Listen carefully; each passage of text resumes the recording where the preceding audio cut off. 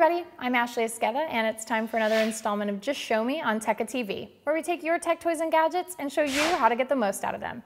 Today I'm going to show you about the notification system in the newest software update for Android, which is 4.0. Now, the notification system is a little bit different, so let's check it out. So in Android, to use your notifications, all you have to do is swipe down on the screen and you'll see a list of all the different notifications you have going on.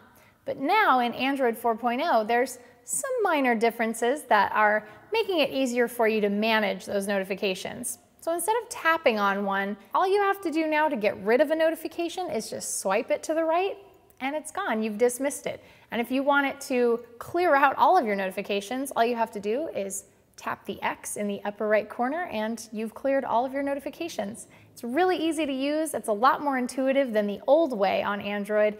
And, well, using gestures is a lot of fun. That's been Just Show Me on Tekka TV. Be sure to check out tekka.com for all of our other content, and we'll see you next time.